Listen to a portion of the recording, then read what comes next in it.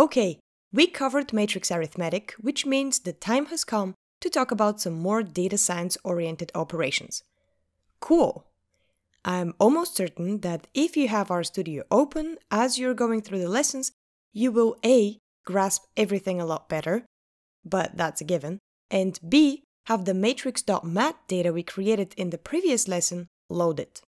If you have started a new session and don't have the script from last time saved, I have entered the code we used as comments, so feel free to recreate the matrix because that's what we'll be using in this lesson. Alright, so I have my matrix of US and worldwide box office grossings for the Matrix movie franchise. And I want to learn how much in total all three movies made at the box office, both around the world and in the US only. Luckily, there is the simplest command in R that lets me do that. It's called colSums, and it returns the sum for each column in your data structure. The only argument you need to pass is your data. Like this. There. These are the sums of all values in each of the two columns. Notice that the S for sums is capitalized. Remember that R is a case-sensitive language? If you don't use the proper capitalizations, R won't know what you want it to do. Right. As you can probably guess, if there is a colSums, there will probably also be a rowSums function, just as it was with the colnames and rownames and rbind and cbind. And there is. Let's try it out even though it isn't too useful in our particular situation because one of our columns contains the worldwide box office figures and the other contains the US gross, which is part of the worldwide statistic. Nonetheless. Now we have the total US and worldwide grosses for each movie in the trilogy. Fantastic! What if I wanted to know how much on average the movies made in the US and across the globe? Well, I can use the colMeans function.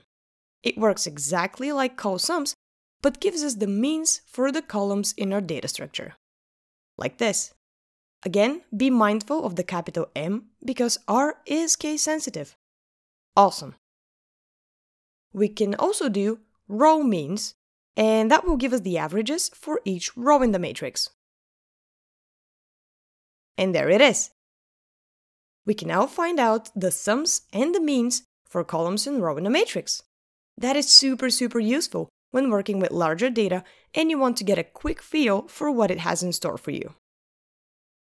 Often, it will be useful to save the sums and averages you compute as separate rows and columns and add them to your data structure. Can you guess one way to do that? I'll give you a couple of seconds.